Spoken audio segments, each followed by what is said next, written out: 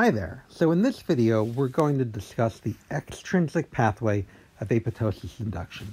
So here I've drawn a cell, and I've drawn the cytoplasm and the plasma membrane. So when we talk about the extrinsic pathway, we're referring to the fact that this cell is going to receive a signal that comes from outside the cell that is going to tell the cell to die. So first we're going to introduce some proteins inside the cell, and these are caspases, initiator caspases. So if you recall, caspases are a family of proteases, and when they're synthesized in cells, they are typically synthesized as a zymogen or as a proenzyme.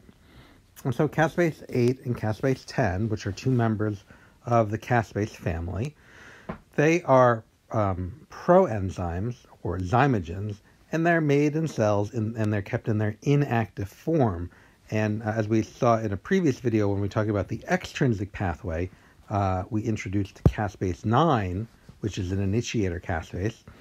Caspase 9 being used in the intrinsic pathway of apoptosis induction. Here, caspases 8 and 10 are initiator caspases for the extrinsic pathway. So these pathways tend to use different initiator caspases.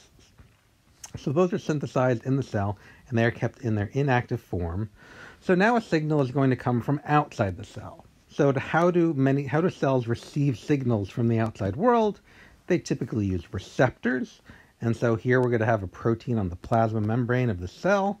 And this protein, like a growth factor receptor or a cytokine receptor, is going to bind to molecules outside the cell.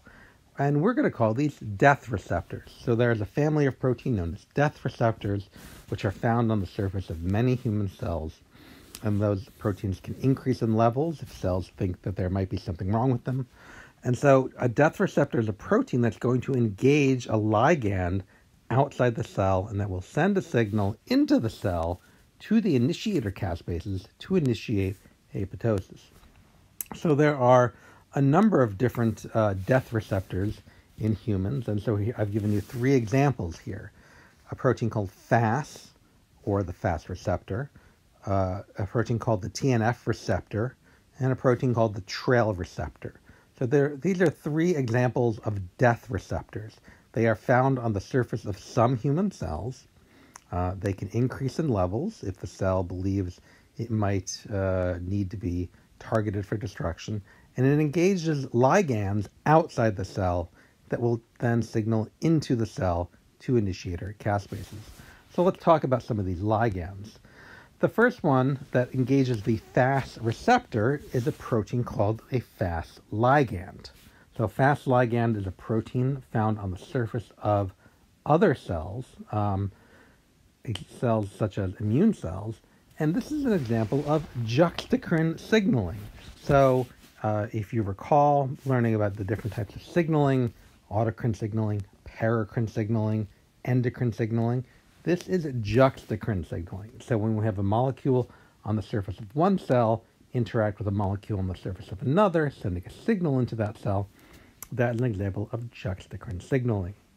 So the FAS ligand is found on the surface of cytotoxic T cells, so an immune cell. And when the FAS ligand engages the FAS receptor, that can send a signal to initiate apoptosis. So that is one example. Another example is this TNF receptor binding a ligand called TNF-alpha. Now, if you are familiar with immunology, you've heard of TNF-alpha. It is an inflammatory cytokine, a pro-inflammatory cytokine. In some instances, TNF-alpha actually can engage the extrinsic pathway of apoptosis. Not all instances. In many instances, TNF-alpha is just inducing inflammation. But in some cells, TNF-alpha can induce apoptosis. So that is an example of a soluble molecule secreted by an immune cell that can engage a ligand that causes cells to undergo death. Another example is this molecule called trail, which binds the trail receptor. And trail can come from any number of cells, and the trail receptor can be found on a number of different cells, and we're not going to go into detail. But as long as you appreciate the fact that cells can secrete molecules that will bind to receptors on the surface of a cell, signaling for the cell to undergo apoptosis. That's an example of the extrinsic pathway. So this is paracrine signaling here, when we have one cell releasing a soluble molecule locally to tell another cell to do something. So juxtacrine signaling, paracrine signaling can induce apoptosis in a target cell. And so when these ligands bind their receptors, that sends a signal into the cell, and we're not going to get into the steps into those signals right now, but that signal will go into the cell and be transmitted to those procaspases. And if you recall, procaspases, like the ones we've seen before, the way they activate is they become cleaved by a protease activity. And so these death receptors will, and we're not going to go into detail, will activate a protease activity that will lead to the cleavage of procaspase 8 and procaspase 10. And so when these procaspases are cleaved, the inhibitory domain is removed from them, and so now we are left with active caspase 8 and active caspase 10. And these can initiate apoptosis. I'm going to give you one more example of how initiator caspases 8 and 10 can receive a signal from outside the cell in order to initiate apoptosis. And in this example, we're going to talk about cytotoxic T cells. And if you've seen some of my previous videos, we go into detail on how cytotoxic T cells recognize cells, specifically virally infected cells or even cancer cells.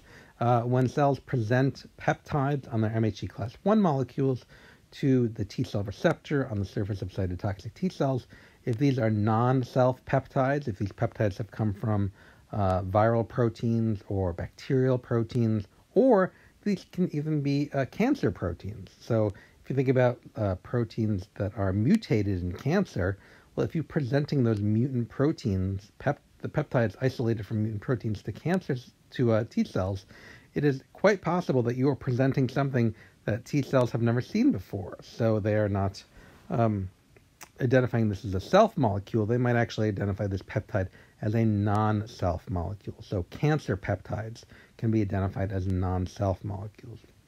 Either way, that's a whole separate immune system video, which you can learn about on some of my other videos. But when cytotoxic T cells identify a target cell to kill, as you can see on the left, we had engagement. It could engage fast ligand to fast receptor. That can target death of the target cell. And there's one more way that cytotoxic T cells kill target cells. So if you identify the peptide using the T cell receptor, then cytotoxic T cells release porphyrins, which make a pore into the target cell, and release a substance known as granzyme B into the target cell. So granzyme B is actually a protease, and its substrates are procaspase 8 and procaspase 10, and it will cleave procaspase 8 and 10 into their active forms.